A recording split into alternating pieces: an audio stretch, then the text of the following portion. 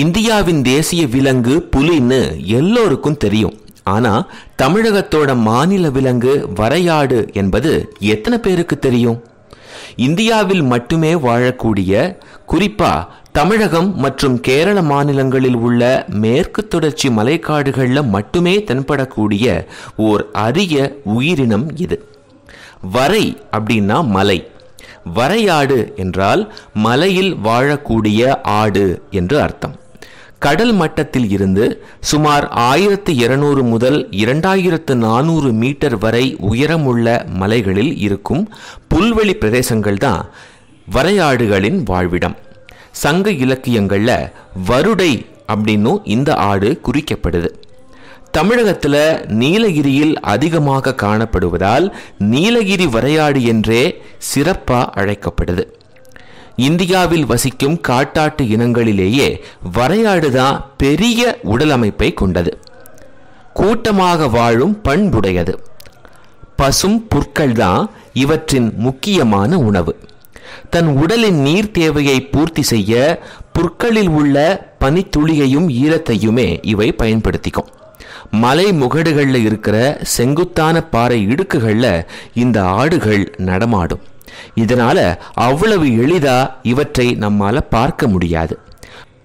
பாறையின் நிறத்திலேயே இருப்பது இந்த ஆடுகளுக்கு ஒரு நல்ல தற்காப்பு. ஜூன் முதல் ஆகஸ்ட் தான் வரையாடுகளின் இனப்பெருக்க காலம். முதிர்ந்த ஆண் வரையாடு சராசரியாக 100 கிலோ எடை இருக்கும். பெண் வரையாடு 50 கிலோ இருக்கும்.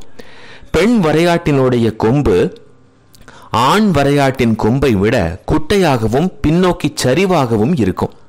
ஆண் வரையாடு அடர் பழுப்பு நிறத்துல, அதாவது டார்க் பிரவுன் நிறத்துல அல்லது மெல்லிய கருப்பும் கலந்த வண்ணத்துல காணப்படும். பெண் வரையாடு சாம்பல் நிறத்துல இருக்கும்.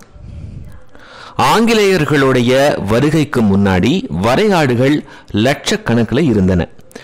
பொழுதுபோக்கிற்காக ஆங்கிலேயர்கள் வரையாடுகளை வேட்டையாடிய பிறகு இப்போ 2000 2500 வரையிலான வரையாடுகள் தான் இருக்கு. அதுவும் வனச்சட்டங்கள் கடுமையாக்கப்பட்ட பிறகுதான் இவற்றினுடைய எண்ணிக்கை உயர்ந்தது. பணப்பயிர்களுக்காகவும் காஃபி டீ எஸ்டேட்டுகளுக்காகவும் வளர்ச்சி பணிகளுக்காகவும் பெரும்பாலான சோலை காடுகள் அழிக்கப்பட்டன. இதனால வாழிடம் துண்டாடப்பட்டு அழிவின் விளிம்பில் தற்போது இந்த ஆடுகள் தத்தளிச்சிட்டு இருக்கு. அது மட்டும் இல்லாம காட்டுத்தீ, கள்ள வேட்டை உள்ளிட்ட காரணங்களாலேயும் இவை இறந்து போகின்றன. பொதுவாக கூற்ற சுபாவம் கொண்ட இந்த விலங்குகள் தற்போது மனிதர்களின் சகவாசத்துக்கு பழகிடுச்சு. இது இயற்கை ஆர்வலர்களுக்கு வேதனையை தந்திருக்கு. உணவு அளிப்பது, செல்ஃபி எடுத்துக்கொள்வது, குப்பைகளை வீசுவது போன்ற பொறுப்பற்ற செயல்களால வரையாடுகளுடைய இயல்பு மாறிவிடுகிறது. இது 2 தரப்புக்குமே பாதிப்பை உருவாக்கும். குறிப்பா இந்த ஆடுகளை தொட முயல்வது பெரும் உடல் உபாதையை ஏற்படுத்தும். இதன் தோலில் உள்ள மான் உண்ணி என்கிற ஒரு வகை ஒட்டுண்ணி நம்முடைய உடலில் பட்டா தோல் பாதிப்புகள் உண்டாகும்.